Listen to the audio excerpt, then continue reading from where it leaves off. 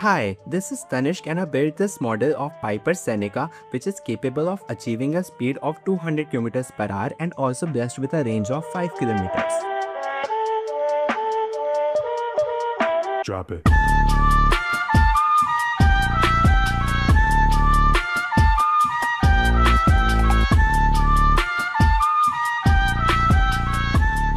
And this aircraft have 5 major components which are its motor, its ailerons, its elevators and rudders, which are further binded to the most important component, that is receiver, which is further binded to this transmitter.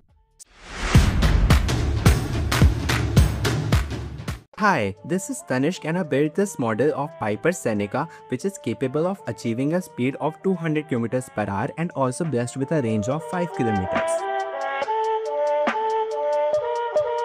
Drop it.